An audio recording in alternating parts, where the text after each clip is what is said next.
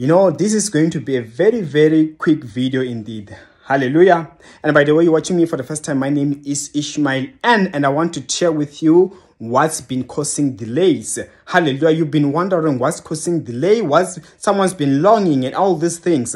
What is the result? Let me tell you that many of the times there are people close to us who cause delays or things which you are unaware of. For example, in the book of Genesis, Laban was responsible for the delay of his daughter Rachel's marriage, as well as Jacob's. When Jacob served him for 7 years in order to be married with Rachel, instead he gave him the sister Leah, whom he was not even attracted to.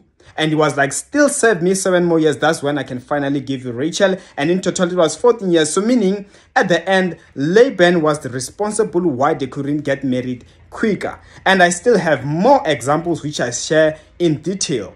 If you want to watch those, check this video here. I explained everything in detail. And bye.